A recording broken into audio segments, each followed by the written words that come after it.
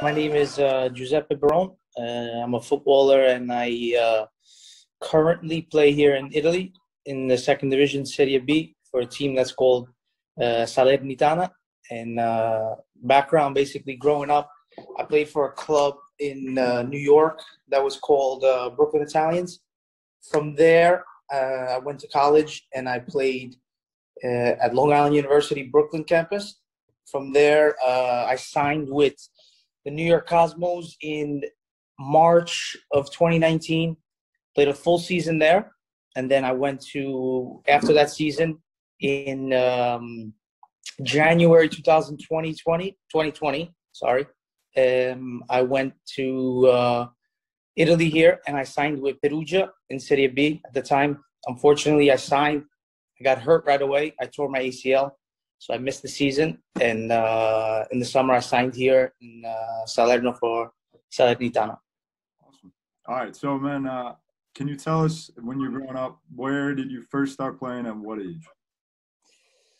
When I grew up, I first started playing when I was, I want to say, around 5, 6 years old. But I could say that ever since I was a kid, there's always a ball around me, and there was always something involving soccer around me. So I would say around 5, 6 years old when I first started playing. And it was always a part of your life, even when at the young age. Yeah, always. It was something that I always had around me, and something that I always did. So as a left winger yourself, do you have any football icons that you look up to that you say, wow, this player is amazing? Yeah, for sure. I would say one who always stands out to me, which he's phenomenal at what he does, is Di Maria. The way he is with the ball and how crafty he is inspiring, and he's very consistent at what he does, and he doesn't do anything crazy, but he's like I said, he's always consistent, and for me, he's one of the guys who stands out every game when he steps on the field. Of course, his dribbling abilities are... Yeah, everything. So how was the transition from playing in football in the U.S. compared to playing in Italy? Yeah, I mean, back home, I could say there's not as much pressure as there is here. It could be a good thing, it could be a bad thing. It could work in your favor or it couldn't. But back home, there wasn't, at least from my experience, there wasn't as much pressure as there is here now. Obviously, because here, if you win the championship, you're able to go up. But at the same time, if you lose the championship, you can go down a division. So back home, it was if you win, you win. If you lose, you're still in the same league, same category, same division.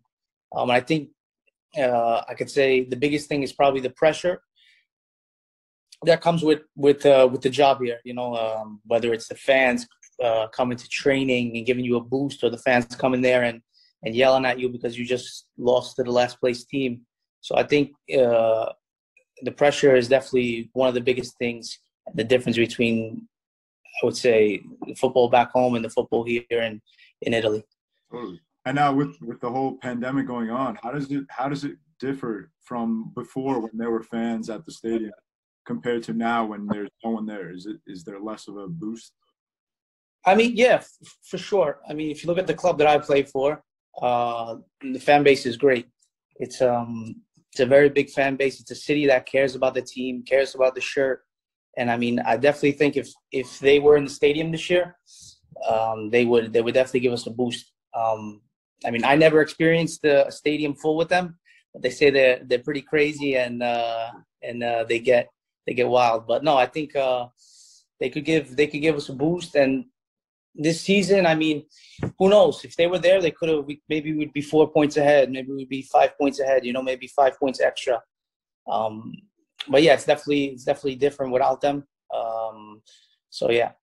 So when you were transitioning from life back home in America, now moving to Italy, what was that like for you? Was it difficult? Yeah, 100%. I mean, when I first got here, things are different. It's a different world. Italy's a different country, a different culture than back home. Obviously 6 hours ahead from home. There's a time difference. Just I mean, everything, whether it's from food to walking around in the city and seeing people, their lifestyle. I think everything was. I mean, was it difficult? I don't think it was difficult because you adapt to it, no. But in the beginning, it's different than what you have back home because you've grown up a certain way, you've done it your whole life, and then you come here and everything changes, you know. Yeah, and I'm sure having to leave your family behind at 6 months must have been Yeah, 100%. I mean, and it made it difficult with the pandemic for people to come and visit. But yeah, leaving your family back home is obviously not easy to do. But at the same time, you take a risk and you see how far you can go in football here. Yeah. So now, from playing with broken Italians to reaching such a high level, how does it feel making such a quick jump from just you're 22 years old? How does that feel? No, I mean it definitely feels good. It's a good accomplishment. Something that I always remember. But yeah, I mean, you can't get past that. It was many days of just grinding, working hard, getting to the field early, doing a lot of extra things. Maybe that some guys didn't do, But yeah, I mean, it's a great accomplishment, and it's something that I'll always remember and I'll always keep close to me. Yeah, totally. So now, when you played in New York for the Cosmos, what was that like representing that team?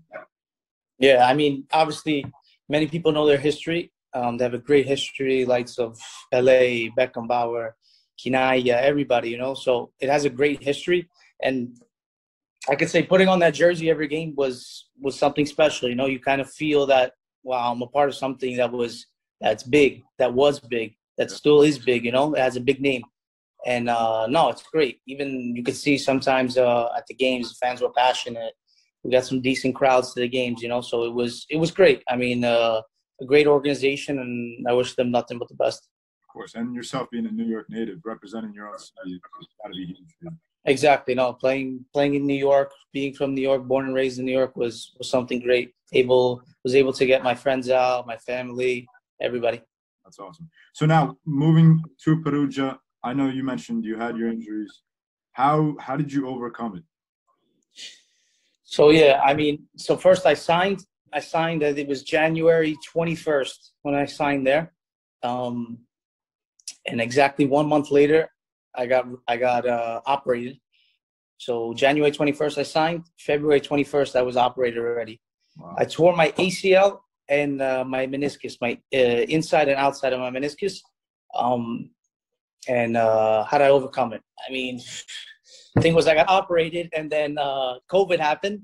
So I kind of lost a little bit of time. I was working at my house because things started shutting down here in Italy. I wasn't able to get my therapy that I needed. I remember at home I was using 2 San Pellegrino bottles to hold my knee, to push my knee down in a bag. Wow. And no, listen, I was doing stuff in the house while things were closed, and I just had to work every day. To overcome an injury like that, it's hard work. It's staying focused. It's not losing your head. It's not losing the mentality that you had before the injury.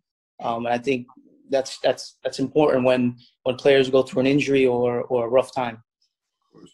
Yeah, like you said, you got to keep focused. You got to stay on track. 100%. Now, Giuseppe, what would you say so far has been your proudest football moment? I think when I first signed with Perugia, it was my first contract here in Europe, and it was something, like I always said, I'll keep close to me. I'll remember it. I remember stepping into the office and there was the president and the director, and it was just something that makes me feel happy, that I'm proud of, that I'll always take with me. I'm sure. If signing that first professional contract, it's got to be you. Yeah. So now, can you tell us what does a day in the life of a Salernitana player look like from morning till night? Yeah.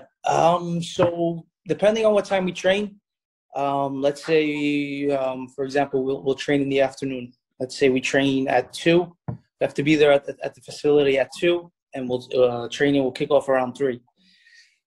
So in the morning, I'll get up around 8 o'clock. I'll have some breakfast, whether it's hard-boiled eggs, some cereal, yogurt, fruit. After that, I usually like to go on a walk outside. It's a nice day. Go out for a walk, kill some time. Come back, relax, probably play some PS5 a little bit. I can't lie. It helped me a lot. Yeah. And then around 12:15, start making some lunch.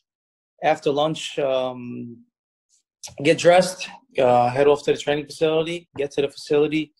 Obviously, 2, 3 o'clock training. 3, we'll have training. After training, do some work in the gym. Try to stay as long as possible at the facility. I'm obviously home for the beginning part of the day, but then in the afternoon, I like to stay there for as long as I can. Come back, make some dinner, relax some more, watch some TV. Usually there's some games on, put some games on, and that's pretty much it. Nice. So do you stick to a strict diet, or is there stuff that you're always looking to? No, so basically, it's not really strict. I mean, I always look to eat healthy and clean. I don't eat any fried food, fast food, none of that while I'm playing. In the off season, occasionally, yes, it's good. It's good to have because we're all normal. No, we're normal people. But yeah, I mean, I look to always have a good, healthy breakfast, carb-based lunch I use all the carbs for training. And at night, usually stick with a protein, a fish, always vegetables, and a lot of greens, basically. I wouldn't say it's a strict diet, but I mean, it's definitely a clean one and not eating anything that will affect my performance. So now, what is something special about the club that us football fans don't get to see from the outside that you can see from the inside? I would say how it's a family. I mean, I'm here this year. I signed in the summer, so I've been here for a couple of months, and I could see how it's a family. When you walk through the doors to go to training, you see everyone's with a smile, everyone's joking around. There's always a good environment that you're walking into, and that's one thing that's good, and you want to be a part of. Of course, and that everyone doesn't see from the outside. That team chemistry is very important. Yeah. So now, how does it feel to be a part of a club that's in 4th place right now, fighting for a promotion spot into the Serie A, and also looking to be the first place team in Serie B? Yeah, I mean, it's great. The results we've gotten this season have been very good. We've stuck to what we do best, and we battled every game. To be in 4th place, I mean, some people may say they didn't expect it, but listen, we're there. We're fighting every day. We're working hard every day. We pray that we can pull it off and we can head up. It would be a great achievement for the city, for the fans, for us, the players, everybody. So no, it's a great feeling, but at the same time, you know that there's a lot of work still to be done, and we still have to grind out every day and get after it. There's still plenty of games left in the season. We'd love to see progression keep on going from there. Yep. So now, I see you're listed as American citizenship on your player card. So if you were to get a call up from Italy and the United States, in your opinion, who would you choose and why? No, for me, it's a no-brainer. I would go with the United States. Born and raised in New York. Someone asked me, I'm American, and I think if that day were to come, I hope it would. No, I would go with the U.S. I mean, definitely has grown a lot, the sport in the U.S. And obviously you could see with all the players from Europe coming here to play, and the names of McKennie and Gio Reyna, everyone knows them. The list goes on and on. Clearly something's going on, and we're doing something right, you know. So I'm definitely proud to be an American and to represent Americans back home here in Italy. And if that day was come, I think I would go with the U.S. 100%. Good pick. So now, questions from the Instagrams, the DMs, and just comments. We have Victor Bastos that is asking, what is the biggest challenge that you had to overcome to become a professional, to get to that next level? Yeah, I would say injuries. not injuries, but an injury that I had particularly was I tore my ACL. I did it twice. The first time I did it was I was 16, and it was something where it was an important stage where I was on the verge of going to college. I was looking at schools, and back home, obviously, college is kind of the first step. If you don't get the contract right away, it's the first step of making it to the next level. And I tore my ACL, and it kind of affected where I was going to land in college, what school I was going to go to. But luckily, like I always say, hard work and staying focused on what you need to do, I was able to land the school that fit best for me. And nothing. I spent 3 years there, and it helped me to get where I was at the New York Cosmos. New York Cosmos were able to see me in college. They obviously liked what they saw, and from there, things just worked. Yeah, that's awesome. So Gabriel Duarte also asked, what's some of your best advice for young players? Best advice I would say is to take care of your bodies, eat right, and give it all every day. Those 3 things are 3 things that I live by. Because at the end of the day, if you can turn back and say, you know what, I gave it 100% every single day, then you know that you did what you had to do. Leave everything aside, decision-making, what people say, what people think about you. As long as you go out there, give it 100% every single day, take care of your body, because your body is what that's your job, you know? You have to use your body to perform on the field. And eat right. Eat right is because, like I said, your body is what you go out there and perform, you know? Those are 3 things that I would give to the young players. Awesome. Also, now Salernitana News in English says, what is your opinion about the team as a whole instead of the team individual? Team as a whole, like I said, it's like a family, you know. Every time you walk into the facility, it's always great to see them, even though you might have saw them a couple hours earlier. It's great to always see the guys, you know. Everyone's with a smile. Everyone's pushing each other, which is very important. And it's a serious environment, but at the same time, it's something that's left, that you can laugh, that you can joke around, and you can work at the same time, which is great. Great. So this is how we usually end with this question. I always ask, what is the best advice you can give to non-league players and amateur players that are still looking for their dream to go pro, that still have that goal? Yeah, I mean, keep doing what you're doing. Take everything in, learn from everything that you see. Don't stop. Never change who you are, you know, because there's something in you that you do good, and when you do it at your best, it could be something special, you know. So I think being who you are, working hard every single day, not letting anyone get into your head is big, you know, because if the moment you let somebody change you or get into your head is when you can lose it. But staying focused, giving it all every single day is something that won't let the dream die, you know. Yeah, of course. Thank you again, Giuseppe, for taking the time. No problem. Awesome. Later, bro.